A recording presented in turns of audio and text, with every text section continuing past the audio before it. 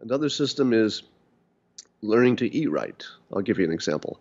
So if you eat right, you're going to be healthier. It's easier to exercise. You won't feel so bad going to the gym if your weight looks good. You won't be self-conscious. So there's this whole ripple effect of goodness that you get from just eating right. It helps your social life. You'll get more promotions if unfortunately, people's appearance does affect everything.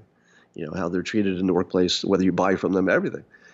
So a system to get your eating right, I recommend, is to take a lifetime approach instead of going on a diet. Take a lifetime approach in which you're simply trying to learn as much as you can about which foods are good for you, and then on top of that, how to prepare those foods. So it's one thing to say, okay, a sweet potato is better than a russet potato. So, okay, I learned something, but now I don't want to eat the sweet potato. So it didn't help me. So I got to learn the extra thing, which is, all right, how would I prepare this so I wouldn't want to eat it? In my case, I like putting soy sauce and pepper on it, and it's delicious. Now, it took a lot of experimenting to build a system in which, over time, little by little, I've learned how to make foods that normally would not taste great, taste amazing. I'll give you like a really clean example. If I said, here's some cauliflower, hey, eat this cauliflower. And you'd be like, I could boil it. It'd be all right. Maybe if I put some soy sauce on it, it wouldn't be too bad. But try this trick. Take a cauliflower, just a raw cauliflower, and slice it thin so that you've got like a little, almost like a chip of a cauliflower.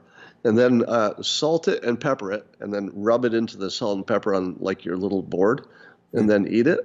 And it takes this stupid little piece of cauliflower, and it's only the fact that you flattened it so that the salt and pepper would really just stick to it well instead of just falling off. And if you tried to salt a piece of cauliflower regularly, the salt would just fall off. And you eat this thing, and you think to yourself, this is the most delicious thing. And it's only because you learned it. Now, I'm not going to say that it would be delicious to you. The whole point of a system is that you're learning how you personally can enjoy the food that is also coincidentally the best for you, and you can tell the difference. I'll give you another example. Let's say you went into the salad bar and you were trying to watch your weight, and it's a bad salad bar because of the crisis, and it only has two items. There's plain pasta and a plain white potato. Which one do you choose if you're trying to watch your weight? Go. Which one would you choose? Plain pasta, or what was the other one? Or just a plain white potato. White potato, maybe? I think so. All right, so the answer is pasta. And although both of them are simple carbs, you would expect that both of them would be kind of bad for you in the sense that all simple carbs are going to, boost your glycemic index, etc. But for reasons that we don't exactly know, pasta doesn't boost you as much, your sugar, your glycemic index as much as a potato does. So they're actually not even close. So that was just one little piece of knowledge that I gave you. And suppose there would be situations where you said, well, I don't really have a preference taste-wise. I like potatoes. I like pasta. Now you have the choice.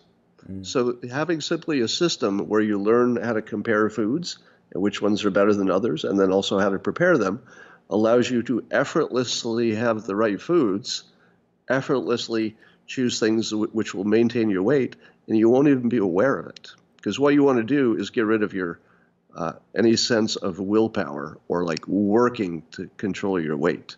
You just turn it into knowledge instead of willpower. Willpower doesn't work. There's a reason that people fail at diets. If you're using your willpower, eventually it's going to exhaust. And you're just going to say, I got to have the French fries and the cake. But if you build it into a system where every day the only thing you're doing is eating, you're just eating. So I'll go downstairs, and the only things I have to eat in the house are all the things which I've experimented with that couldn't make me fat no matter how much I ate of them. Like I could eat everything in my kitchen all day long, and like I get a little distended, but then I'd use the restroom and I'd be back to my normal weight. Because if you eat right, you almost can't get fat. Now this also assumes that you have an exercise system. So for the exercise system, I tell people that the goal, well, I won't use the word goal, but what you want to do is have a lifetime system as opposed to I'm going to go to the gym at 2 o'clock today. So that would be more of a goal. I'm going to go to the gym. So here's just some of the things you would learn. One of the things is I would always reward myself immediately after exercising. So I'd go to the snack bar at my gym and I'd get a delicious smoothie and I'd sit down and have some downtime just playing with Twitter and my phone, which I really, really enjoy if I've already worked out. Now, because it was such a good little treat that I would give myself, people are not that unlike dogs. If you give a dog a treat to do a trick, eventually it's just going to do that trick automatically, and it's not even going to be thinking about it. You don't even need the treat after a while. So you want to train yourself that your exercise routine is not even part of the willpower stack anymore. It's just something you do because you get a reward. You do it because you want to. And then I also tell people to experiment continuously on how to exercise best. Because if you went to the gym and you did something you didn't like, you're not going to do that very often. So the whole trick is to do things that are easy enough that you're willing to go back tomorrow. So if you're not active every day, it doesn't have to be the gym, but you should at least take a walk or clean the garage or something. Just be active every day, and over time, you will just boredom alone will cause you to learn new tricks. You'll be talking to somebody and they'll say, "Hey, I'm playing squash. You ever play squash?" And you'll be, "No, I never thought about it. How's squash?" And then you try squash. Maybe that works for you. Maybe it doesn't. But you would A/B test every day, all the time, until you found a set of things which will make you exercise every day and look forward to it. If you can't get to look forward to it, then you do not have a system. You have a goal. The goal, I got to exercise even though it hurts. Good luck with that.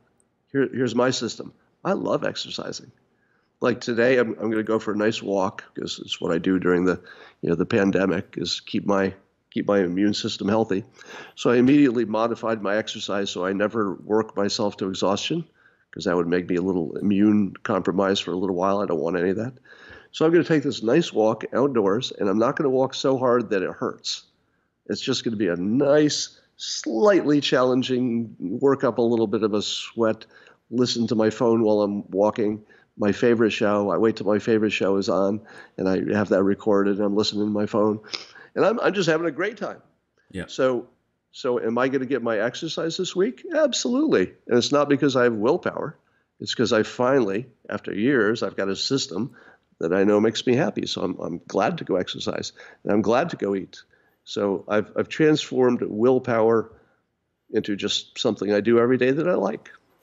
Scott, is this your way of telling us that you're going to be a health coach in your next chapter in your life? I don't tell everybody this, but a big part of that book, even though it's only a chapter or two on the eating and diet, it's mostly about other things, about your life in general. But it was sort of a Trojan horse because I wanted to tell this message about how to have a system for those things. But I knew that because I'm not a doctor, I have no credentials in any field that's relevant, Sure. that was a hard sell. So I literally buried the most important part way back in the chapters in the book. And the early chapters are also, they're designed to be super helpful, the talent stack idea, et cetera. But I literally am pacing the reader to get them to believe my story enough by the time they get to those chapters that it overcomes the fact that I don't have any professional credentials. And I try to only write about things that you can obviously check on your own. Yeah. Like I'm not going to make a scientific claim unless I show a source. But if I say to you, for example, and this is one of my tricks, excuse me, I've got allergies today. One of my techniques I write about, I learned this from my hypnosis coach. I learned hypnosis years ago. Right.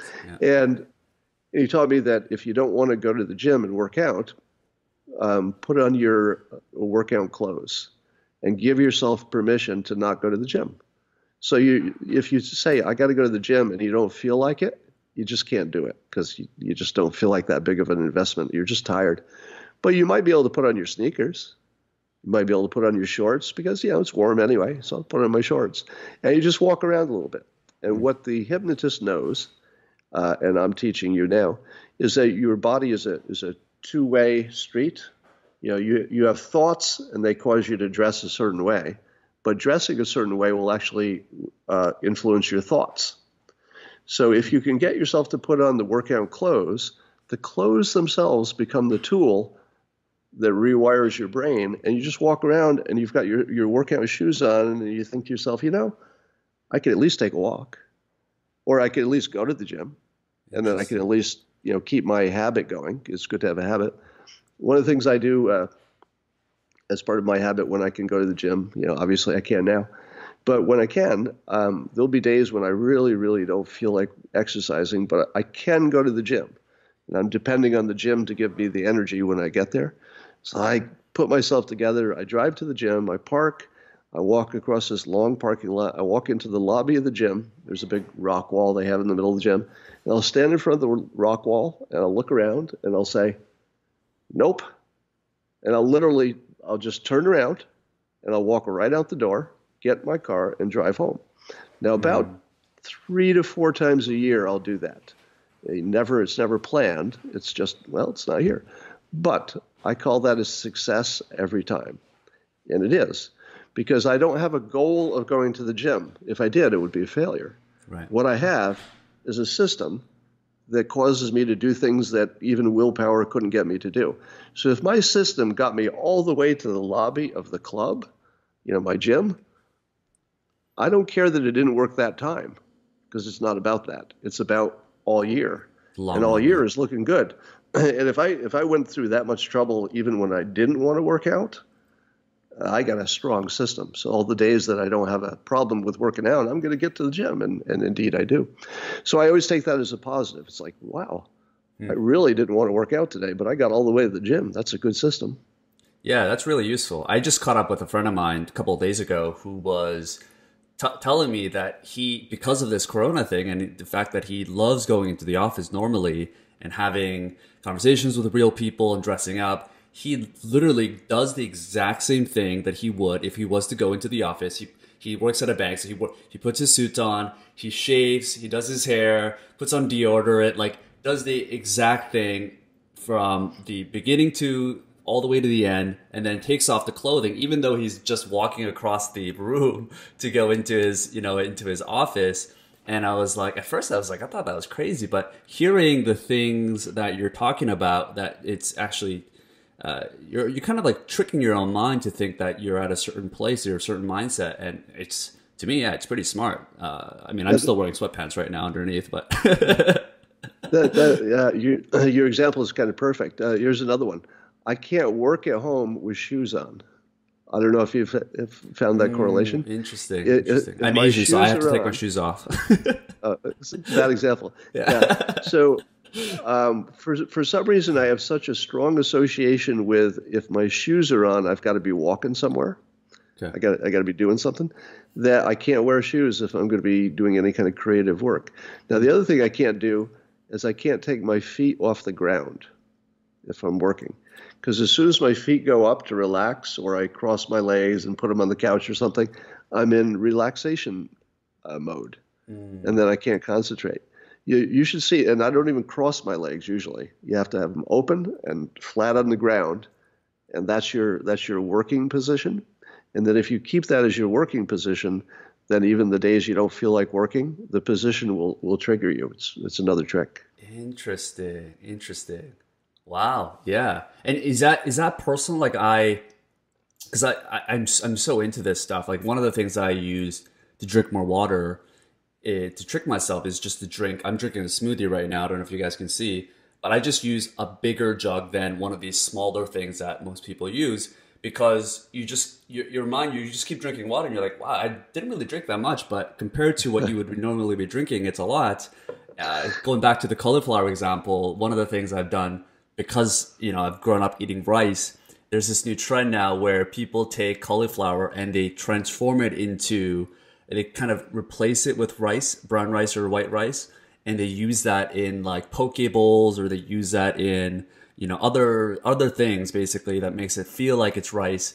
For a lot of Asians, that's like a huge thing, because we can't live without rice, So there's a lot of different examples.